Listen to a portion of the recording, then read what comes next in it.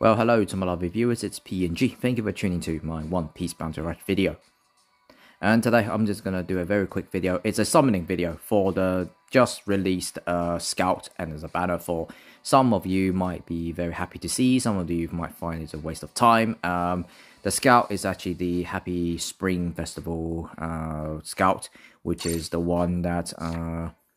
not happy, well, happy spring campaign. So it's just basically we hit spring now.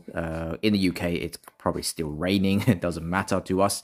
But for now, the Scout actually seems to be great for me because I'm not going to be using my rainbow diamonds to summon. I brought the 2 tickets, which cost about, I think it was roughly, how much was it? Yeah, it's about, to us, it's £3.99 and about $4. You could actually buy that ticket and then summon the units that was basically put onto the feature. The character that you could actually potentially get is the Animal Kingdom Pirates ulti, and you also can have a chance to get Shiryu, also Sugar and Bellamy and Charlotte Pudding, including Kobe.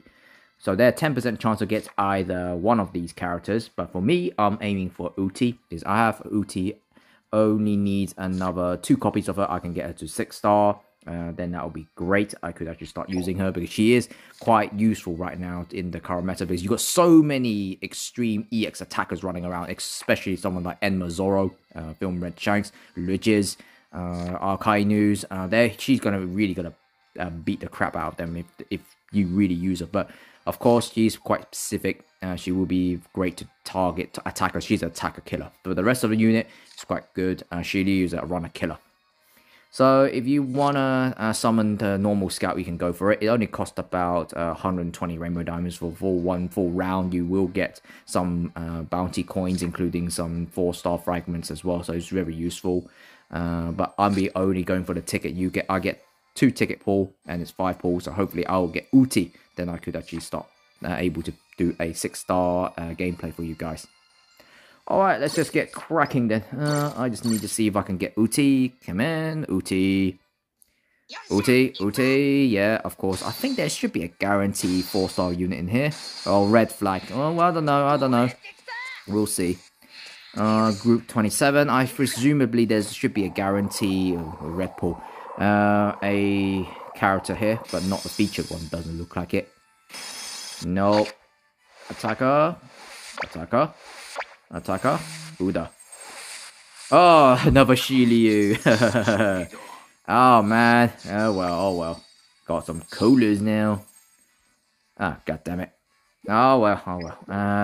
I've been getting more luck getting Shiryu for some reason. Even that, if you've seen some of my older videos, summoning videos, I got Shiryu quite a lot.